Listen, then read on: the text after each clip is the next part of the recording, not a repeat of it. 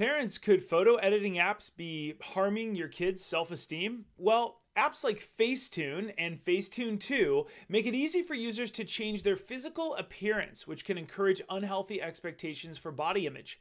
When tweens and teens scroll through social media, they can come across images they think are authentic of their friends when in reality they've been manipulated, photoshopped, facetuned with photo editing apps.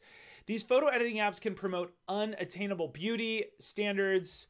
I want to show you some positive side of social media, a live social media safety event online. And if you go, you're guaranteed to know every app on your kid's phone, know who your kids are talking to online, get ahead of your kids on social media, and teach your kids how to be positive online. I hope you'll join us April 23rd to 25th. Click the links below.